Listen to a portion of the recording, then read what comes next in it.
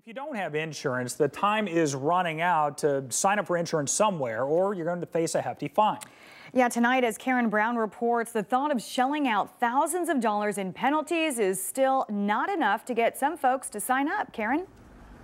Yeah, Carrie and Fields, here's some good news. Since October, 129,000 people here in Arizona have signed up for their health coverage, but there are about 1 million folks who are eligible who have yet to acquire their coverage, and many of those are the ones that Secretary Kathleen Sebelius calls the young invincibles.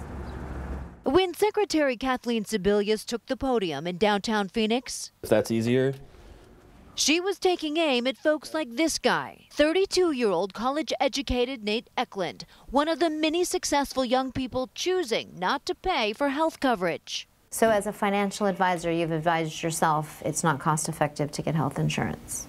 that's correct. For me.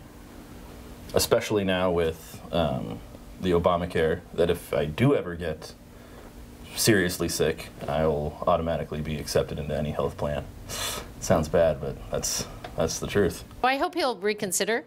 It's part of growing up. We asked the secretary about Nate's position. Pay the $1,000 fine, then $5,000 for insurance that he doesn't feel he needs. He is just the kind of person who we hope would take a little more responsibility for himself. That's what most people's problem with Obamacare is, that you're going to have a largely sick population is wanting the health care, and the healthy part of the population doesn't want to pay into the system. And the federal government is getting ready to fine folks if they don't sign up by March 31st. The biggest confusion point is they think that the penalty is very low. But CPA Bob Hockensmith says it's 1% of your income for 2014, 2% for 2015. And they're going to go, wait a minute, why is my taxes so high?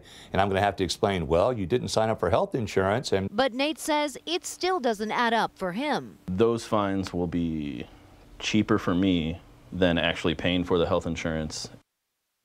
All right, we asked the secretary about Nate's plan that if something bad were to happen, he would just get insurance then.